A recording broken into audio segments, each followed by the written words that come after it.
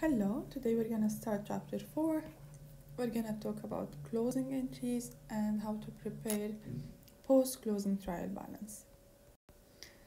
In order to measure each period's net income separately from income of all other periods, revenues and expenses are closed. The closing process is a step in the accounting cycle that occurs at the end of the period. The closing process consists of journalizing and posting the closing entries to set the balances of the revenues, expenses, income summary, and withdrawals accounts to zero for the next period.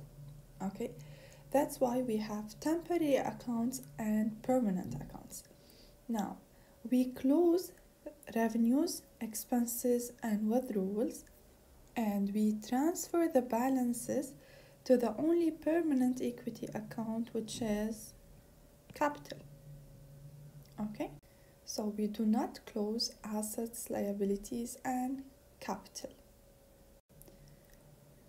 In the previous slide, we said we're gonna close revenues, expenses, and withdrawals, but we're gonna journalize 4 closing entries to close those 3 accounts. The first one, to close revenues, the second one to close expenses, the third one to close income summary, and the fourth one is to close withdrawals. Let's see how we're gonna close those accounts.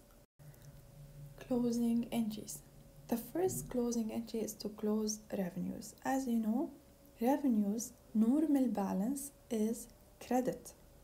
Okay, so I want to make this account balance equals to 0. That's why you need to debit this account. Okay, so revenues are credit nature, so to close them I need to debit them. So the entry will be revenues on the debit side to an account called income summary in the credit side. This account, it's not a real account, you're not gonna see it in the trial balance. We just use it for closing revenues and expenses. Now, the second closing entry is to close expenses, and the normal balance for expenses is debit. So to close this account, I will credit this account. What shall I debit? I'm gonna debit income summary. Again, this is not a real account. It's gonna help me in the closing process, and I'm gonna credit expenses. The third closing entry is to close income summary. For the income summary, we don't have a normal balance. Okay, that's why we need to draw a T account for the income summary. Okay, we're gonna take the numbers from the first and the second entry. So as you can see, in the first entry, we credited income summary and the amount was for revenues. Okay, and in the second closing entry, we debited income summary and the amount was for expenses. Okay, so the balance in the income summary T account will be net income or net loss. It might be debit or credit. So if it was net income, okay, the entry will be income summary to capital. I need to increase capital with the net income. Okay, and if it was net loss, I'm gonna debit capital and credit income summary.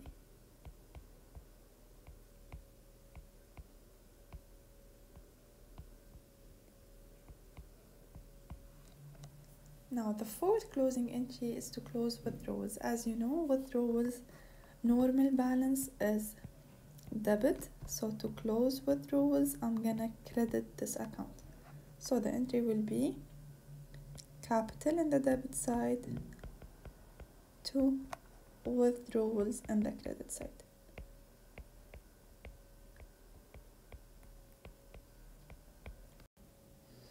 according to the accounting cycle, we're gonna start with the beginning balances, then we're gonna analyze and journalize transactions, then we're gonna post them to the ledger, then we're gonna find the balances in the T accounts and we prepare the trial balance.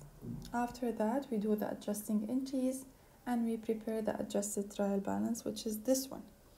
After that, we will prepare the financial statements and we can do the closing entries, then the post-closing trial balance. So for the closing process, I need to use the adjusted trial balance. As you can see, now from cash until land, those are the assets accounts.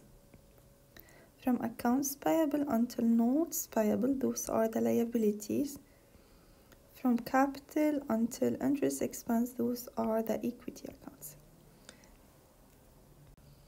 Now for the closing process, we need to look only at our equity accounts because we're gonna close revenues, expenses, and withdrawals. Now let's do the closing entries. Again, we said we're gonna look only at our equity accounts. So the first closing entry is to close revenues. Okay, so we need to look at our revenues accounts. As you can see, it's on the credit side. Okay, so to close it, to make this account balance equals to 0, I need to debit this account. Okay, so I'm gonna debit service revenue and I'm gonna credit income summary.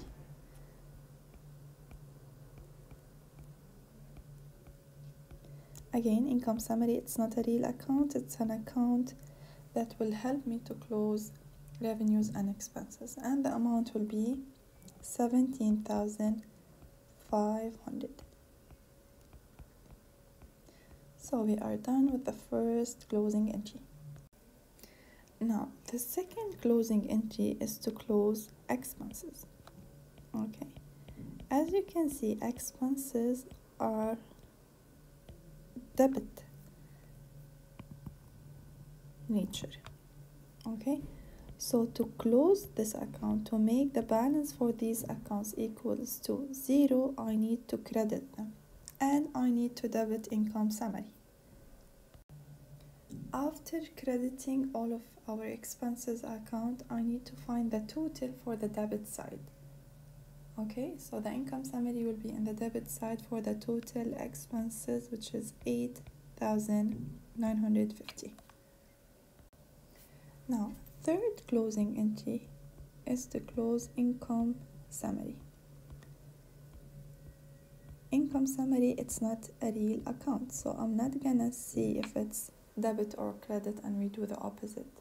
I need to draw a T account for the income summary to decide if it's a net income situation or a net loss situation. So let's see. According to the first closing entry, I credited income summary for 17,500, which is the revenues. And in the second entry, I debited income summary for 8,950, and this is the total expenses. So let's write them down. 17,500 credit revenues amount and 8,950 debit side for the expenses. So now the balance for this T account will be the difference between debit and credit, and it is 8,550 credit side because revenues are greater than my expenses, so it's gonna be net income situation. So again, to close this account, I want to make the balance for it equals to 0. Since I have a credit balance, I need to debit this account. So income summary and the debit side, and we said we're gonna transfer all the balances to the only permanent equity account, which is capital. Okay, and the amount is the net income, 8,550.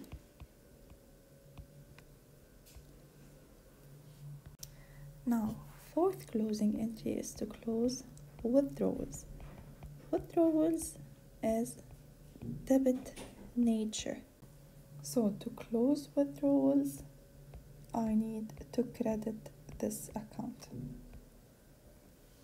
So the entry will be capital in the debit side to withdrawals in the credit side. Okay, and the amount is the withdrawals amount, which is 5,000.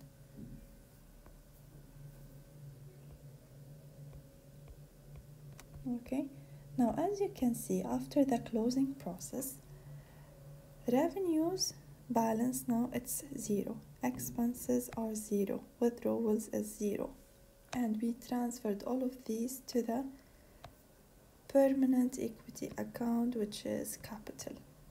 Okay, so let's find the new balance for the capital after the closing process. Let's draw a T account for the capital account and see. Now, as you can see, the beginning capital from the adjusted trial balance, it's 48,000. Now let's see the closing entries.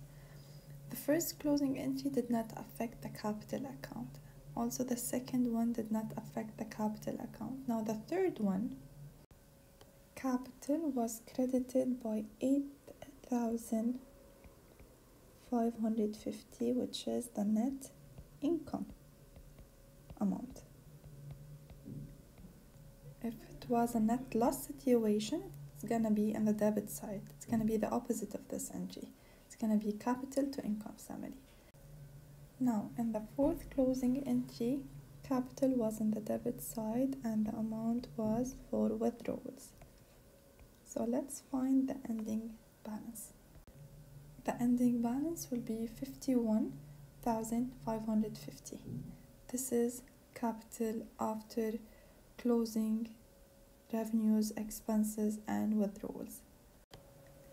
Now, to prepare post-closing trial balance, which means after closing the revenues, expenses, and withdrawals and transferring the balances to the only permanent equity account, which is capital.